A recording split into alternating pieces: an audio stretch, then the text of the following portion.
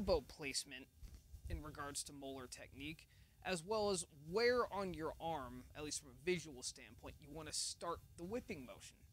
You want to keep your elbows nice and tucked in at your sides pretty much all the time, except when you're like